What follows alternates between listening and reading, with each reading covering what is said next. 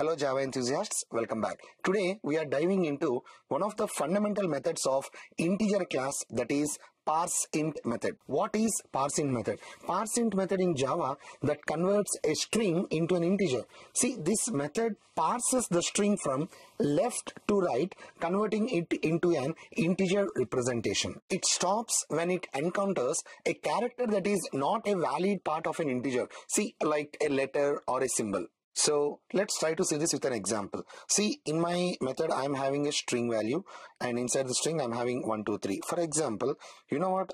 Let me just try to take int I equal to, let me go like val plus 900. Here in this scenario, I'll be getting an error. Why? Because I'm trying to add a string value with a int value. Now I want to convert this string data into integer data. In this particular scenario, simply I can use Integer.parseInt method, and I'm going to pass that string value here. So whenever I'm passing this string value like this, now what happened here, this string value will be converted into integer value. And see, just please observe, our result will be, just let me try to print I value. Let me just try to go with I value plus I, and our output will be like this.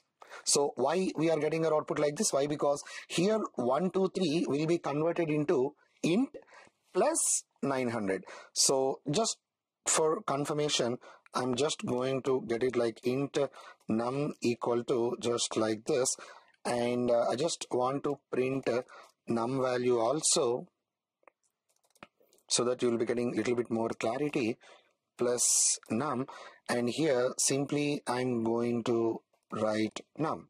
Now please observe the output here. So this string value got converted into integer value, and we are trying to add that int value with 900. So 1, 2, 3, that is 123 plus 900, the result will be 1023. As simple as this. And here you need to remember one more small point, that is, in the place of this 1, 2, 3, if you are having any string value, in that case, we'll be getting an exception. Like for example, this is Java. Let me just try to execute my program. We'll be getting an exception. In this particular scenario, if you want to handle this exception, we need to use simply try catch blocks. Just let me try to write try and catch blocks.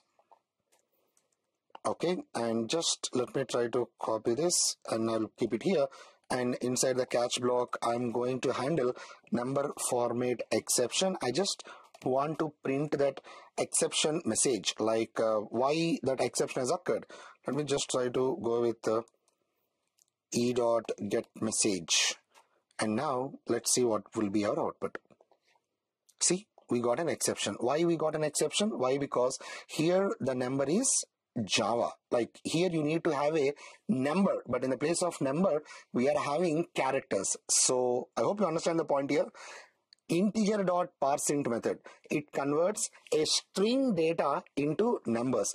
And kindly please do remember, in that string data also you should be having numbers. Then only you will be able to convert that string data into integer.